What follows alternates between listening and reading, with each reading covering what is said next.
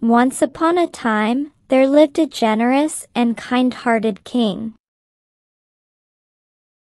But the people weren't happy with their king, because the king was very lazy and would not do anything other than eat and sleep. He spent days and weeks and months in his bed, either eating something or sleeping. The king became a potato couch, and the people started to worry about the king. One day, the king realized that he couldn't even move his body,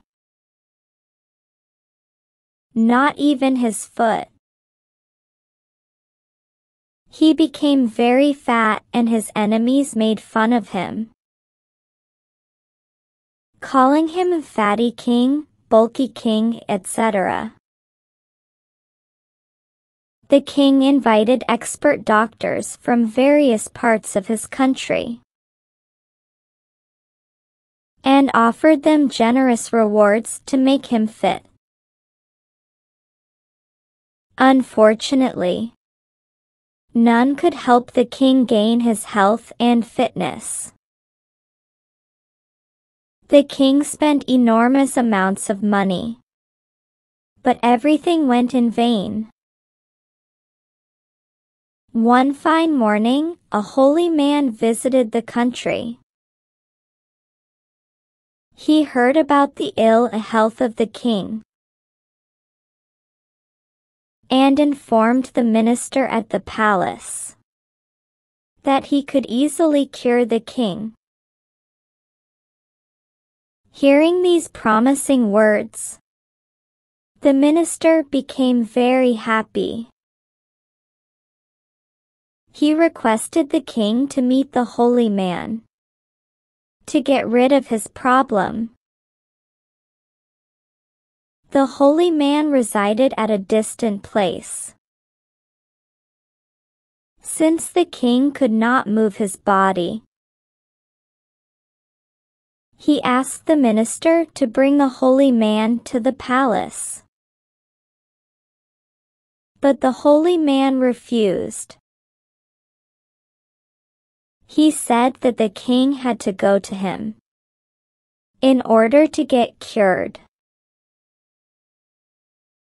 After strenuous efforts, the king met the holy man at the latter's residence. The holy man complimented the king, saying that he was a good ruler, and said that he would soon regain his health.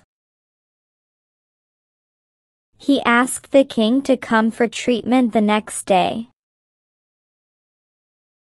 He also told the king that the king would be treated only if he came on foot to the holy man's residence. The king was unable to walk even a few steps on the road, but aided by his followers, he reached the holy man's place. Unfortunately, the holy man was not available there, and his devotees requested the king to come and meet him the next day for treatment. This was repeated for 2 weeks, and the king never met the holy man and never had any treatment. Gradually, the king realized that he felt a lot lighter,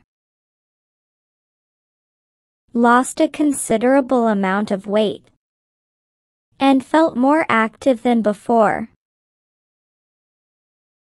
He realized the reason why the holy man asked him to reach his place by walking. Very soon, the king regained his health and the people were very happy in his kingdom.